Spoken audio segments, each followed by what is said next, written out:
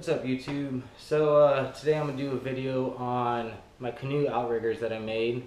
It's super easy and really convenient to remove and put on, and you don't have to load your canoe on top of your truck with the big old outrigger sticking out the sides, you know. So yeah, so here's a picture of what it looks like. Sorry for the bad drawing, but I used 1-inch PVC all the way across, and then for the down parts I used the 1-inch, and then I used 1-inch to 3/4 inch T connectors at the bottom, and then where the little crab foam things stick out from, those are 3/4 inch PVCs because they fit perfectly right through the crab foam hole. Yeah, but but yeah, so yeah, we're gonna go out to the guest house, to the back side of the guest house, and that's where the canoe is. So I'll take you back there and we'll check it out and show you how it's done. Yeah, stay tuned. So yeah, I'll show you how I did it. I also got the motor mount right there. I'll just show you quickly how I did the motor mount. The motor mount, all I did was take the 2x4s and then take one of these brackets, and I just bolted it down there. You can see it comes out this side, and then one's underneath it. And then I got these little hook bolts, and I just went all the way through and hooked it down on the side.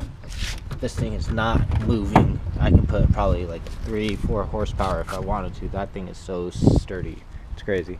And then yeah, so for the outriggers, so everyone, what they do is they usually drill it right here or something, but I didn't have any gun wells on this side. So as you can see, there's nothing to attach it to.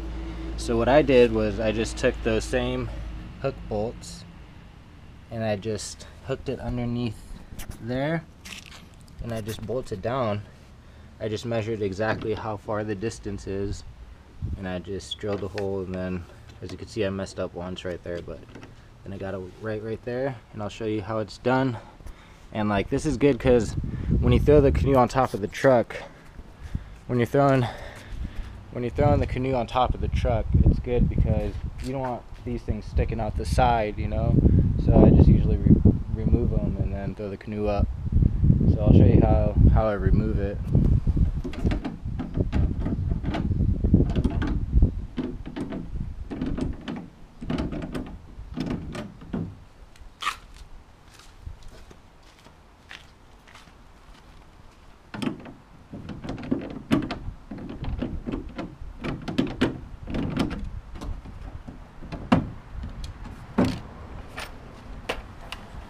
So as you can see, I just got these little hooks, and basically what it does is it goes down and it hooks like that, and then I just tighten it down, and I just did it on both sides. So this middle piece, I don't know, it's just the only connector I had, so I just threw that on.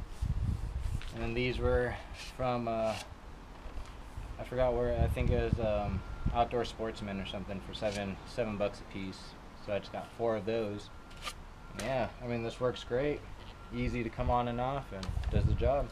Thanks for watching, and like and subscribe below. Stay tuned for more videos. Thanks.